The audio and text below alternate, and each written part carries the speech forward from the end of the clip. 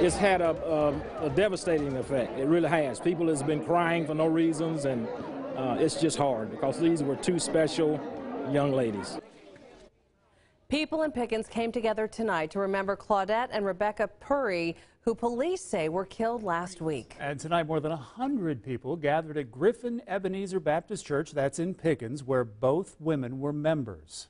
7 News reporter Ann Maxwell was there, and she has more on how the community is coping.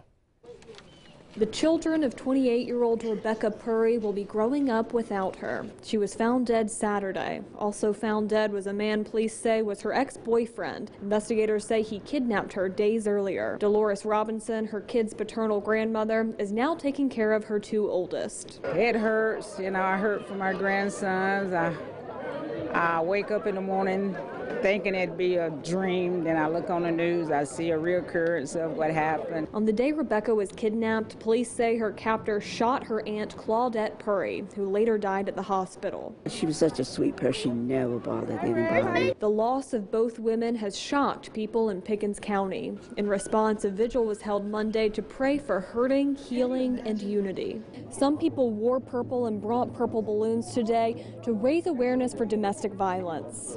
It was just necessary that we come together to try to have the hurt and the healing process to take place because of the tragedy. But today we just want to remember.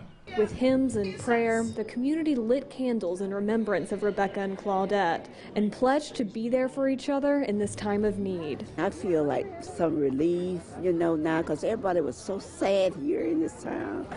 We didn't know how to deal with this. It was just, it felt so good to everybody, for everybody coming together, showing that support about what we was going through.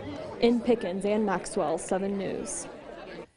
If you are struggling with domestic violence, you can call an Upstate Domestic Violence Hotline. That number tonight is 1-800-291-2139.